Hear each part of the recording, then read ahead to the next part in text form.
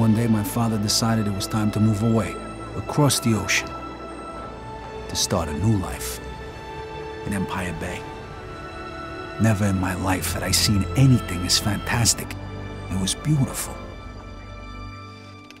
Empire Bay is a fictional city. It's on the east coast of America. It's inspired largely by New York. You would probably recognize the skyline, but it's really a cross-section of lots of different American cities. Empire Bay covers an area of around 10 square miles, which is roughly twice the size of the city in the original Mafia. We have many different neighbourhoods in the city, some 20 different neighbourhoods. It really sort of feels real, you know. It feels like an American city that everyone's been to, but obviously it's period authentic as well, and that's a big part of the details that we've added to the game.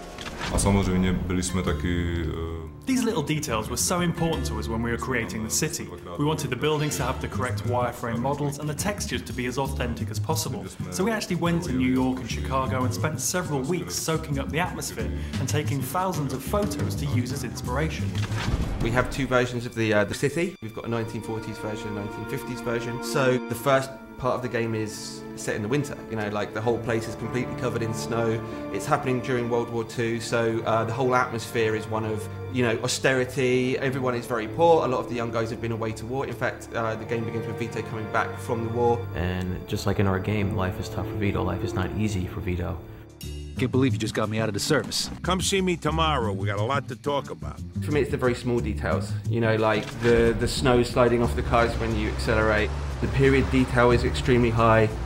All of these things together, the animations, the detail, the weather changing as you go through the missions, it's really just all adds together to create the atmosphere and the vibe. Then when we move to the 50s, it's a very different environment. It's rock and roll, the guys are driving cool cars, everyone's got a little bit more money, the whole kind of feeling and the vibe of the game have changed. The 50s for us really is the birth of cool, you know? The birth of the TV, the birth of rock and roll. It's got all these different sort of things going for it, you know, after the depression of the 40s and the war. When you sort of come to the 50s in the game, it really feels different, you know? It's really bright, it's really vibrant, there's loads of different stuff going on in the city. The music in the game really transports you back to the era. We have almost 200 licensed tracks that were on the radio back then. This is all real music from the era. You know, it's artists like Little Richard, Tony Bennett, classic artists that, you know, the music is still alive and well today.